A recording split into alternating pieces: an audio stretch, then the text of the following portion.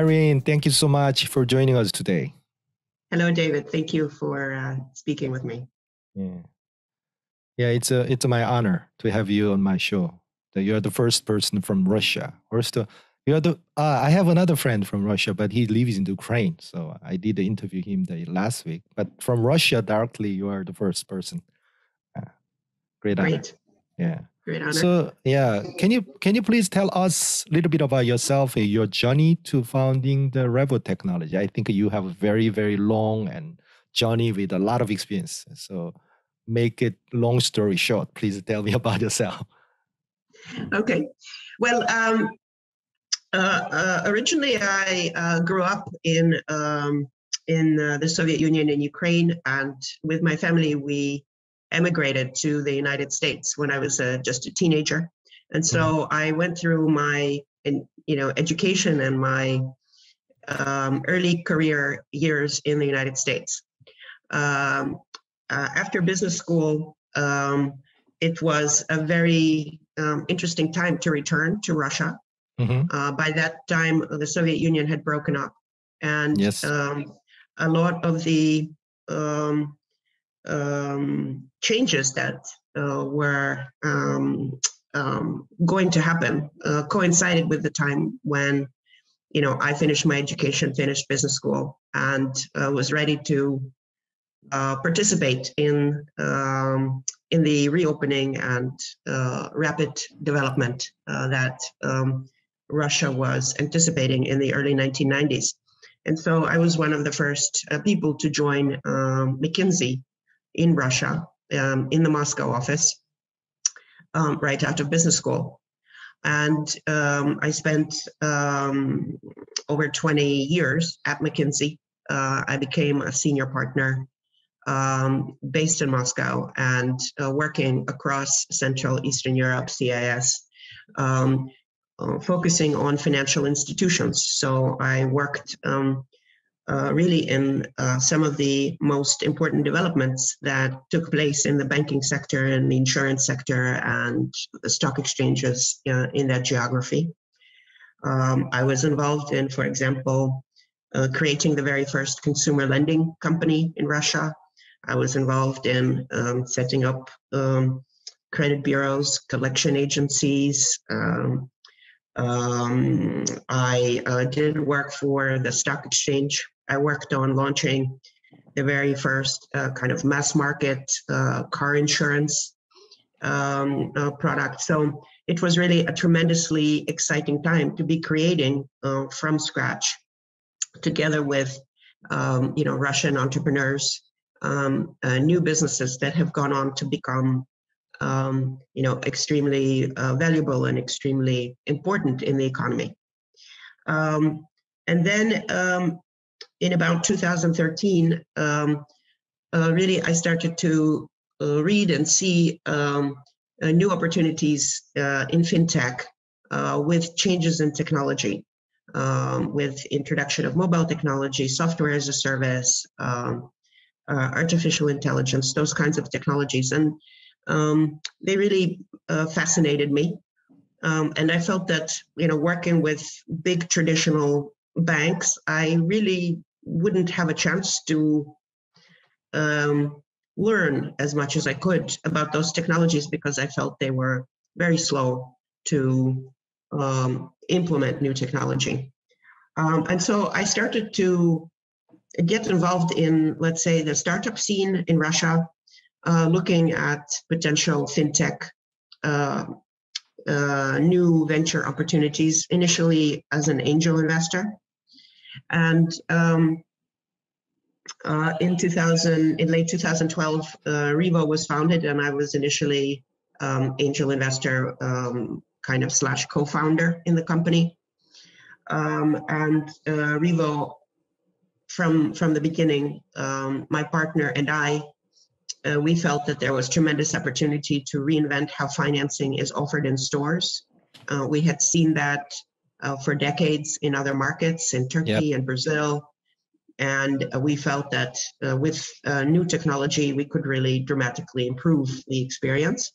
And that's why we chose that space. And in 2013, we introduced our very first product for retail in Russia. It was originally like an MVP version of our service, but already on mobile devices, which made it quite groundbreaking at the time, paperless and on mobile devices. Yeah, we saw that the company started to really take off. There was a lot of interest from major retailers. And by 2015, the company was raising the first equity round, and it was a good time for me to leave McKinsey and join Revo on a full-time basis and focus on building the company. Yeah, I think you made the right choice. I'm also from the finance world, last 3 decades.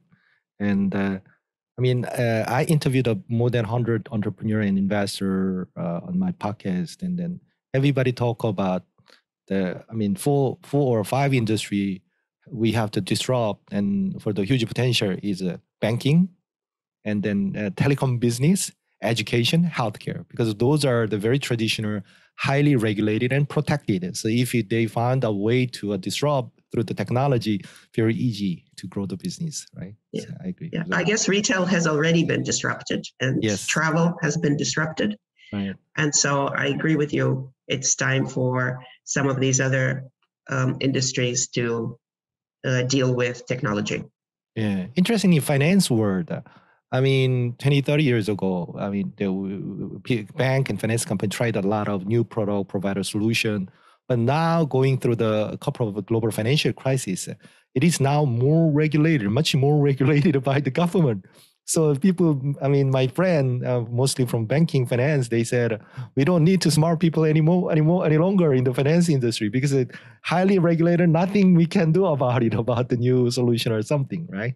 So that's interesting. In fact, they have more people in these organizations who say no to things than people that say yes to things. So, you know, the size of their compliance departments and legal departments and, it has become much bigger. Accounting departments is much bigger than the product and technology teams. Yes, that's what I agree. Something like a United Nation in order to make one decision for one agenda, it takes a lot of time, right? A lot of pain and efforts. Agree. Yes. Since you are the first guest from Russia, I have a lot of questions. In fact, I know the Russia because it has been superpower many, many decades, and Russia, the world largest nation in terms of, the land size and the home to the over 30% of global natural resources, and so many good things about Russia. So when I look at the business in Germany, for example, as a comparison, they developed a lot of technology during going through the World War, right? Because they need to survive and fight and survive. They developed a lot of technology, and based on those technology that are developed, so many decades, they grow and then expand internationally. But interestingly, I haven't seen a lot of Russian tech startup in Asia, other part of the world. So can you tell us a little bit about startups in Russia, and then what is the strength and opportunity there? Well, Russia has a number of very important sectors in the economy. I would say the more traditional sectors like oil and gas and natural resources continue to be the dominant sectors in the economy, despite many years of the government looking for ways to diversify in a way because natural resources are so abundant and still so much in demand around the world. This has become Russia's key export to the world is natural resources. At the same time, I would say Russia has actually quite an impressive technology and entrepreneurial ecosystem or environment. There's let's say quite strong computer science capability, strong math and physics education, and so you actually see some very interesting technology ventures emerging. Unfortunately, some of these companies or some of these entrepreneurs leave to build their businesses overseas. And so you do see a lot of Russian entrepreneurs being quite successful in the US and elsewhere. But you also see quite impressive technology companies in Russia. For example, Yandex, which is the equivalent of, I guess, Google, which is a local, initially it was a local search engine, but has become a very strong player within Russia, certainly competing head on with Google for in the advertising market. They've also expanded into mobility market. So they have, the leading taxi service, the leading food delivery business, and so on. So I would Yes, say Yandex. I heard that in Nepal, I interviewed the largest e-commerce company in Nepal. They say that they have a ride-hailing company from Russia in Nepal now. Yeah. Yeah. There's so Yandex is one let's say very successful example of a Russian tech company. There's a few others like the Mail.ru group, which has the leading social networks, VK and OK, which dominate the market and compete with Facebook and Instagram. There is a number of very successful online marketplaces that have emerged, like Wildberries and Ozon, which are tremendously successful. There's also companies like Kaspersky, which has become a global player in antivirus software. I would say there is quite an exciting and quite an interesting tech sector. I guess the issue is that very few of these companies have been successful at becoming global companies.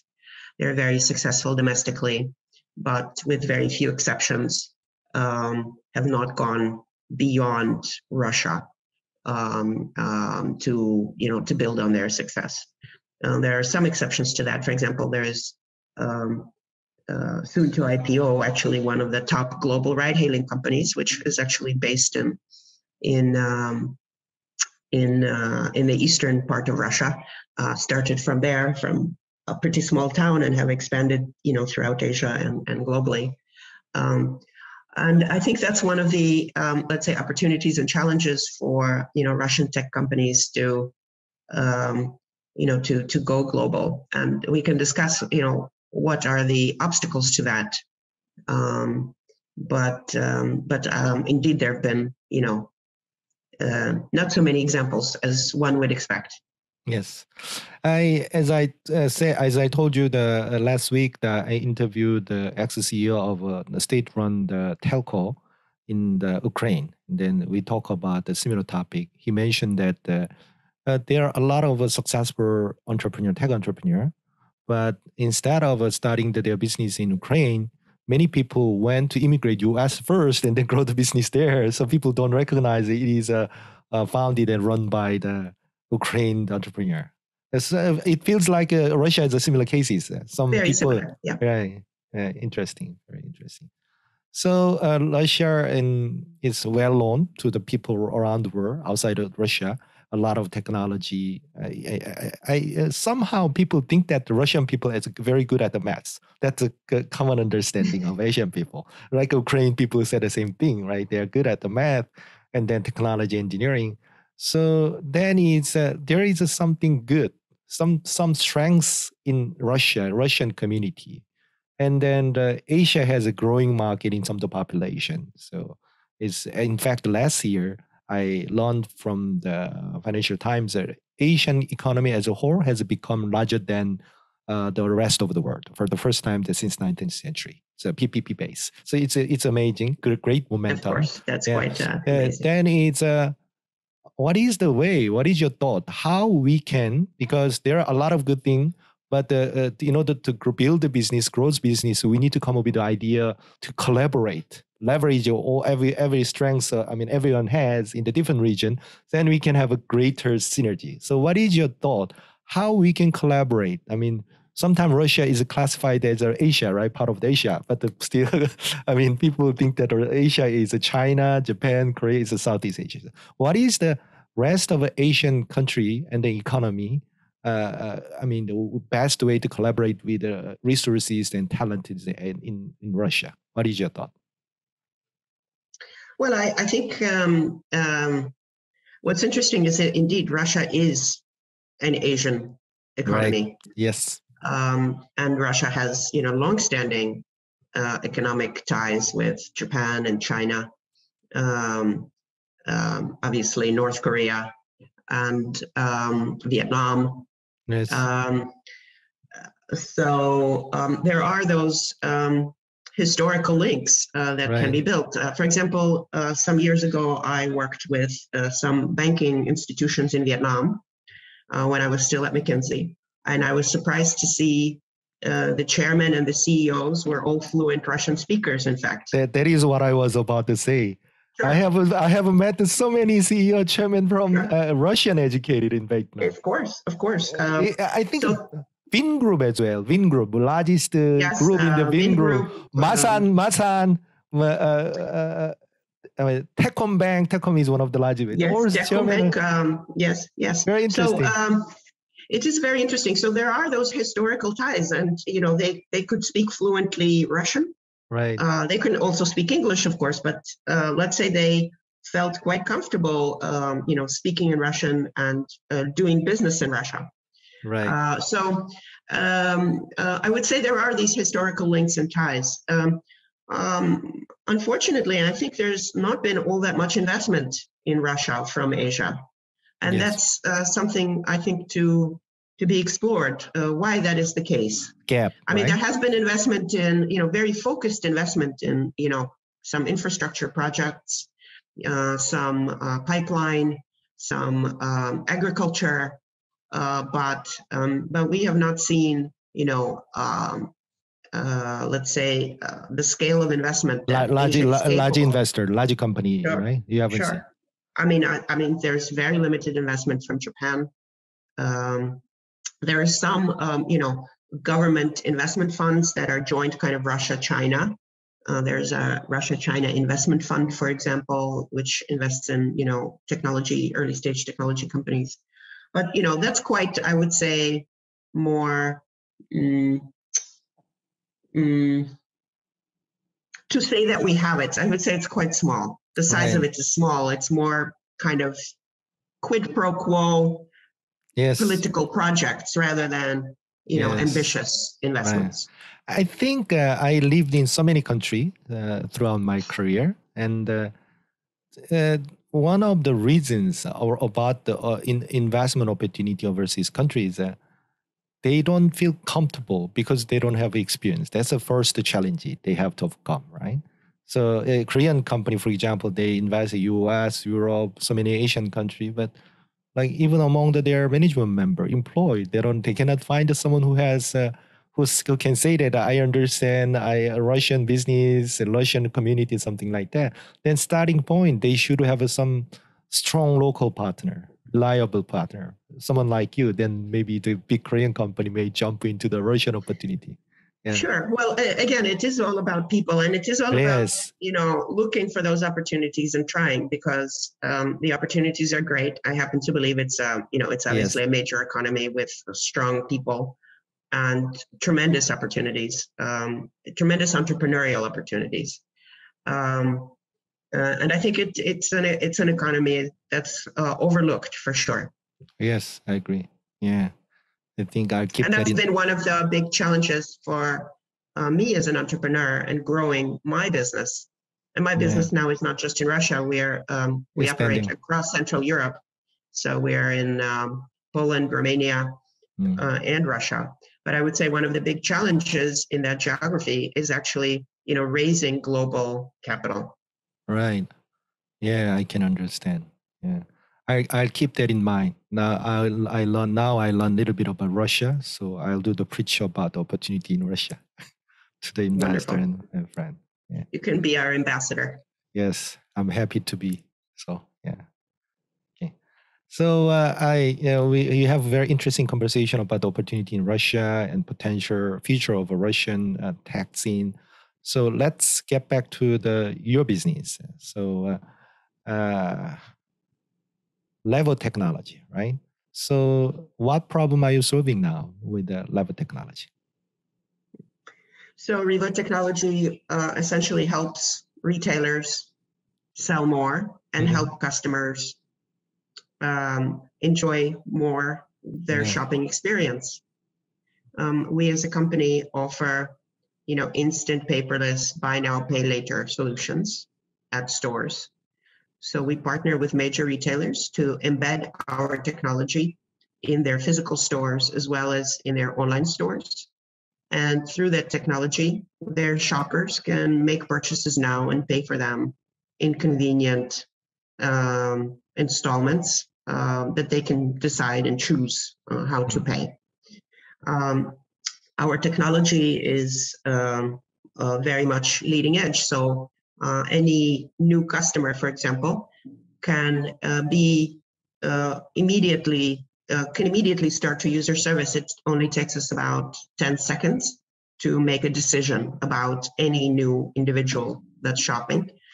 And once we have gotten to know that individual, essentially we use all the data that we have about them to enable them to use the service over and over again, increasing the amount they can spend.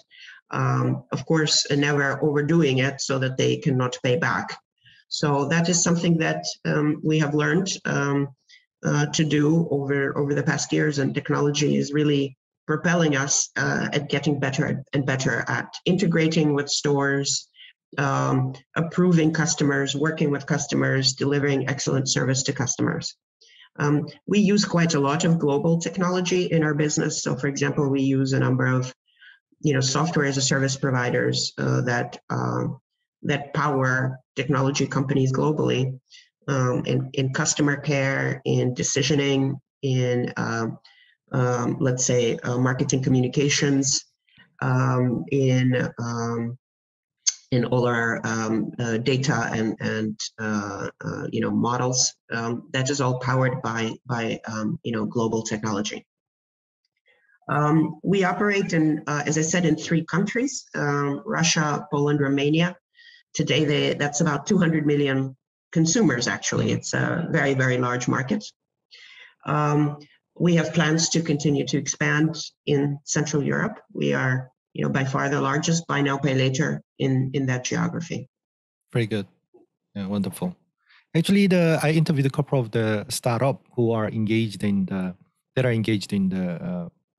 buy now, pay later business model in Africa as well. Kenya one is their name is Lipa Later. Lipa means in pay in Swahili, and the later is English. So that I saw that this business model is growing fast everywhere in the world now. Yeah, very trendy. Yes. Very good. Well, it wasn't very trendy when we started the business. Yes. It was more or less our understanding that, let's try this because this has to be, it has to be possible to do this much better. At that point in time, traditional banks that were offering financing in stores, they would have, a paper application form, 35 questions. In some markets like Romania, you actually have to take this form to your work and get your employer to stamp it and provide your income information. I mean, it was absolute hell. And somehow we felt it should be possible to do this instantly and without paper. Yes.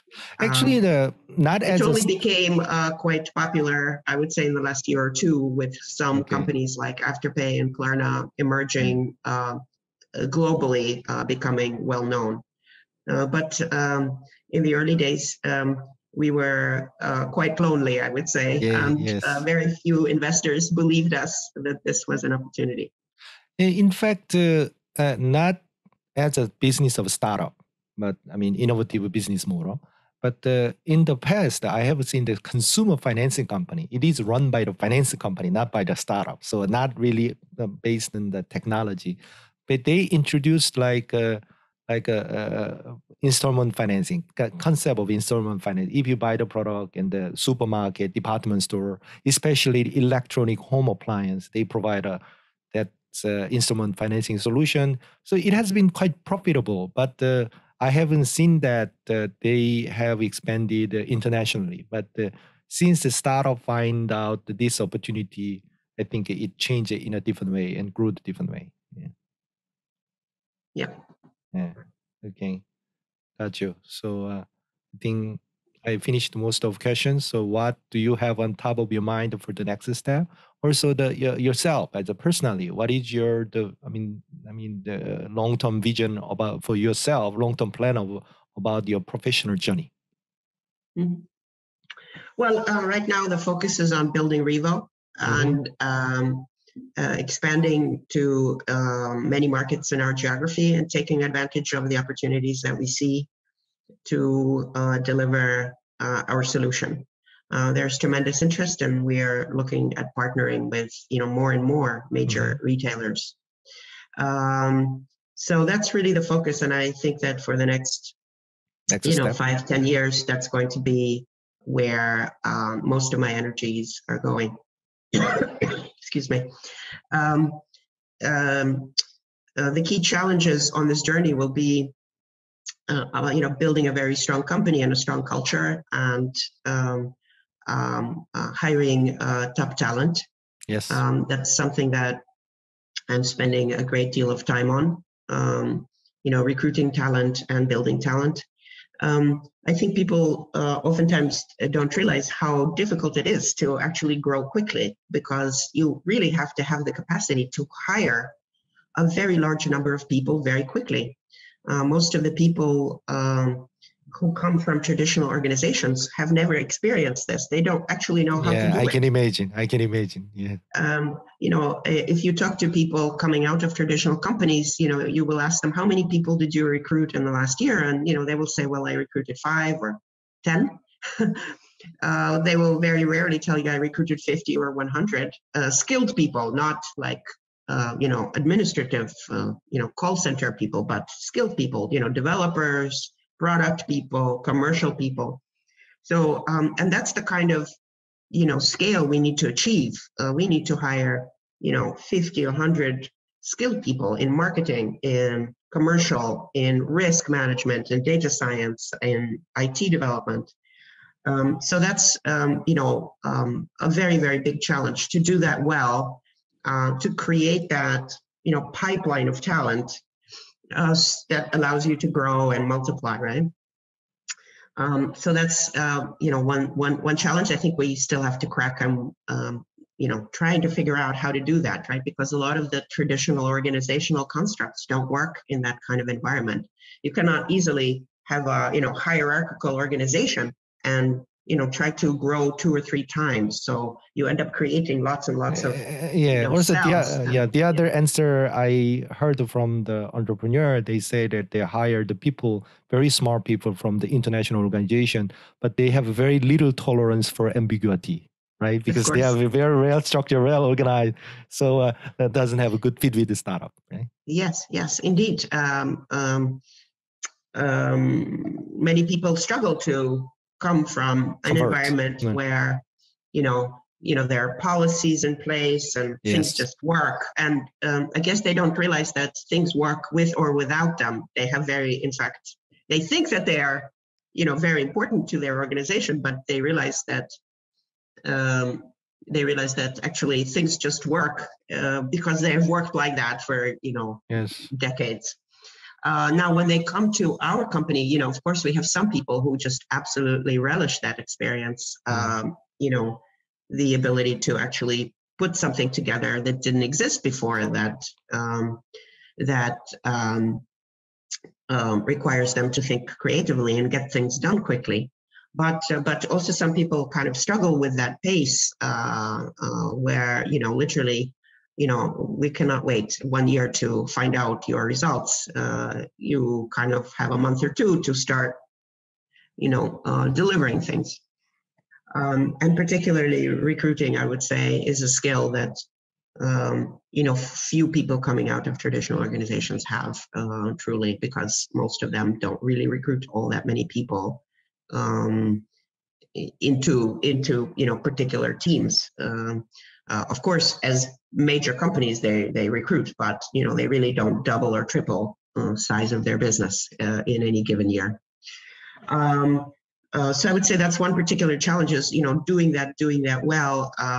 Onboarding people and building a strong culture and team at the company, so with kind of strong performance orientation. And I would say the second challenge for us is raising capital. As I said, our geography, it almost feels sometimes like we are on a different planet because you read about the billions of dollars of investment that is flowing into fintech. Literally every morning I go through fintech news and I hear about this or that startup that's now become a unicorn, after 6 months, 6 months after launching. But there is very little capital flowing into our geography, even for successful companies like ours. And I do believe that we are, very successful at what we do. We've, demonstrated year after year, 50, 60% growth. We have been profitable for more than 3 years, which I think very few fintech companies can say. But we have, sustained profitability. And so I do believe that, we are one of the successes in fintech, definitely geographically, and still it's difficult to attract investors who simply know little about those markets and essentially, prefer to invest in geographies they know better. Yes. So for us, it's, I would say, as we grow, as we continue to expand, those are the two most important, really, challenges that will shape how we as a company become, 3, 4, 5 years out. Yes. Yeah. I have another podcast where I interviewed the founder of the venture capital. Yeah. So I keep that in mind. I learn a lot about Russia. So I keep that in mind. Yeah.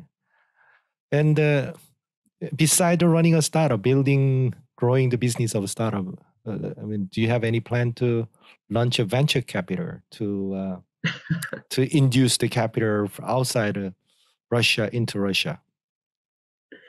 I mean, potentially, that's another way to solve the problem, right? That's another way to solve the problem. That's another way to. But then I would not be able to run my company. You're right. I think running and building a successful company is a full-time job. Right. I think, of course, I can be involved in other activities. So I do sit on some boards. I recently joined the board of Veon, which is a mobile company operating in 9 markets, Pakistan, Bangladesh, Russia, Ukraine, Kazakhstan, and so on. And they're a publicly listed, quite successful mobile operator. So I do have, time to be on a few boards in addition to running the business. But I would say right now what I'm doing is quite exciting and more than I can do full time. Okay. Yeah. Wonderful. Wonderful. But maybe at the next stage, I would say once we, once the company, let's say, can achieve my mission and my vision, maybe I will have some time to dedicate to other activities. Good. Very good. Thank you very much for taking time to introduce the great opportunity in Russia, as well as about your professional journey and entrepreneur journey, running a startup and growing the business. Thank you, David. Pleasure speaking with you and also learning a little bit about you and what you're doing, and all the best to you. Thank you.